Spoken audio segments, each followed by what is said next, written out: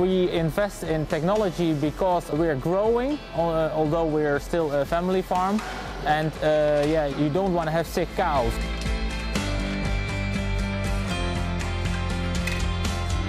It never lies, and it is easy to use the herd navigator, so it gives really easy benefits.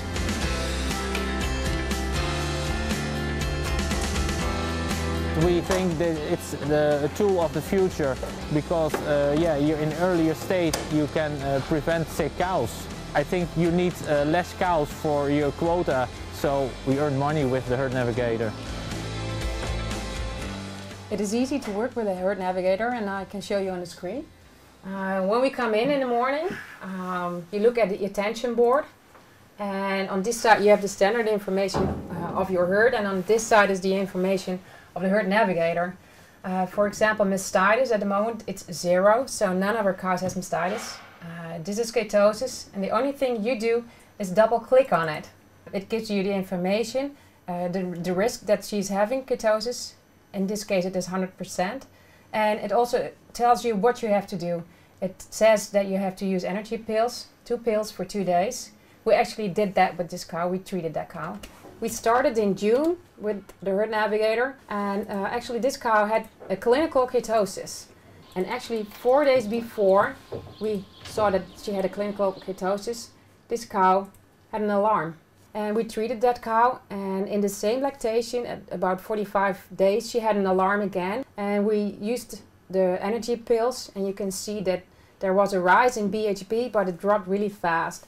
And if you look at the lactation graphic, this is the first ketosis, and this is the second one. And you can see that there's a drop that it's much smaller.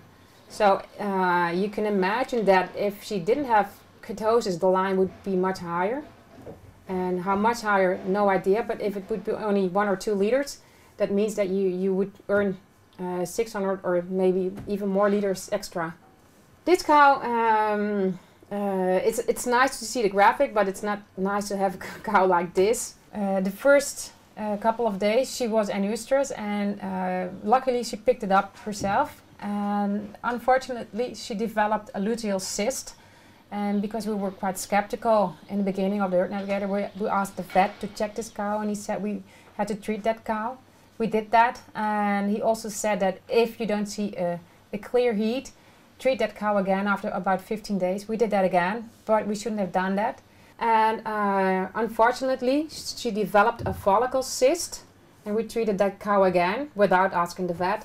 She picked up the cyclus, and we inseminated that cow. And she's pregnant now. So she was pregnant at 150 days.